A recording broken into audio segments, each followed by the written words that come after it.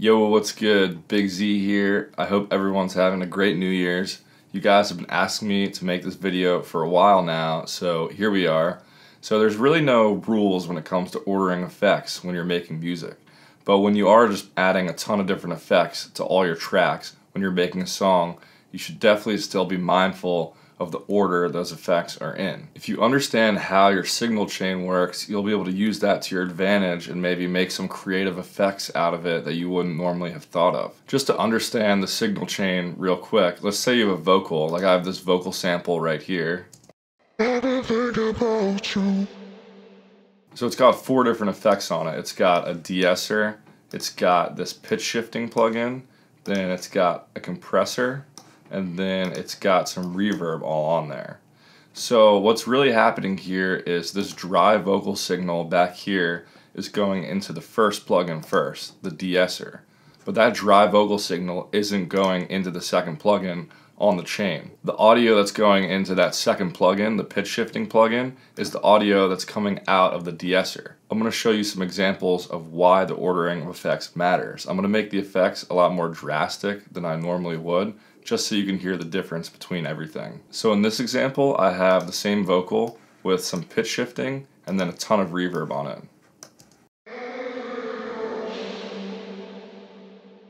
Maybe you'd want to use it as like an airy backdrop in your track. Right now the pitch shifting is before the reverb and the signal chain, but if I move the reverb before the pitch shifting, then the reverb would go in first, and then afterwards that reverb signal would be pitch shifted. And pitch shifters are really bad at picking up the pitch of a signal that has a ton of reverb on it. That's why it sounds so bad when you put the reverb before the pitch shifter.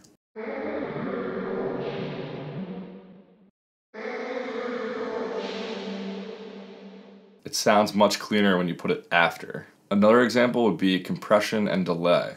So first on this channel strip I have a compressor that's heavily compressing the vocal, and then I have a delay.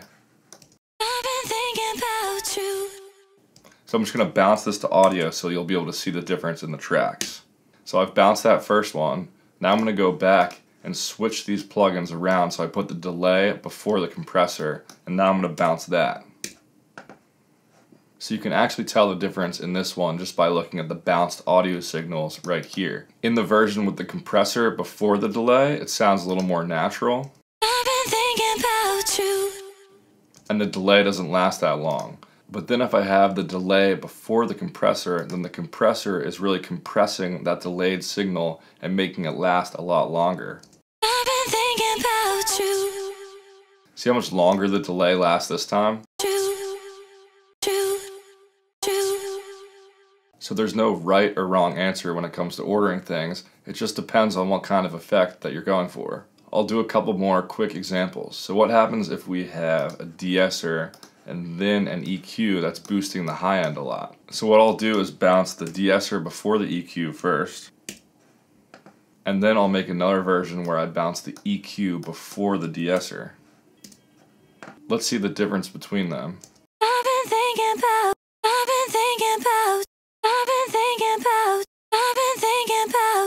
So the de-esser before the EQ actually sounds a lot brighter than the other way around. That's because when you have the EQ first, it's sending this super bright signal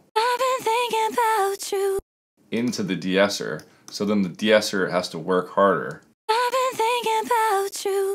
So immediately it goes to maximum attenuation, which is minus 16 decibels, where if I switched it around, the de-esser doesn't have to work as hard. As you can see in the beginning, it's doing 12 decibels of gain reduction.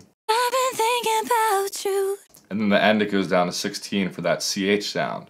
But the point is that it makes the de-esser work a lot harder when you have the EQ before the de-esser, making the signal brighter. All these same concepts hold true in the Serum Effects rack.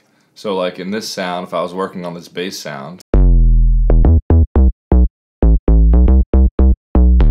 I've put the compressor before the distortion, so the compressed signal is feeding down into the distortion.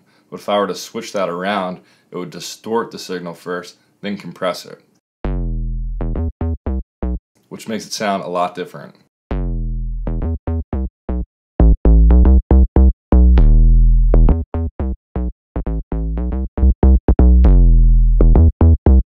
So lastly, I just want to touch on the question of EQ before compression or compression before EQ. People are wondering all the time which one they should do.